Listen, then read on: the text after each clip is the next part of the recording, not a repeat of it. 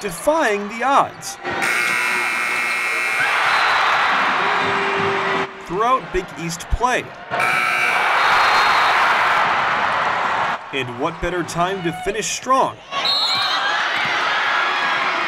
than on Senior Day with a W over number 16 ranked DePaul. It's something that we've been looking forward to ever since that first opening conference game. Something that we've had in the back of our minds every practice, every game. It feels amazing to finally work all week and then get the win like this, especially for our seniors. It's an amazing way for them to go out, and couldn't have wished it to go any other way. Entering the 2020 season, Marquette was picked to finish 9th in the Big East Conference.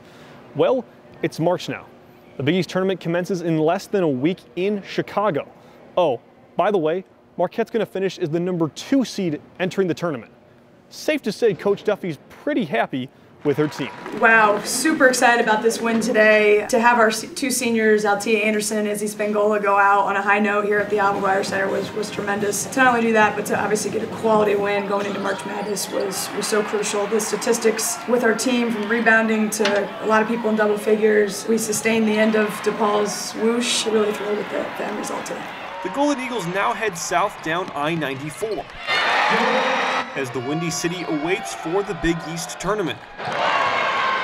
And Marquette's journey continues to silence critics,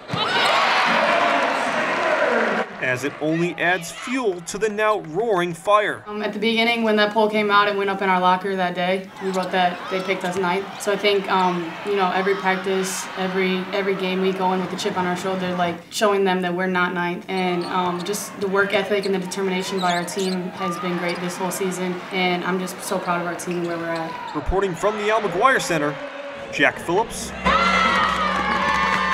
Marquette Wire Sports. Thanks for watching this video. For more MUTV sports content posted every day, click the subscribe button right here on your screen or follow us on Twitter at MUWireSports.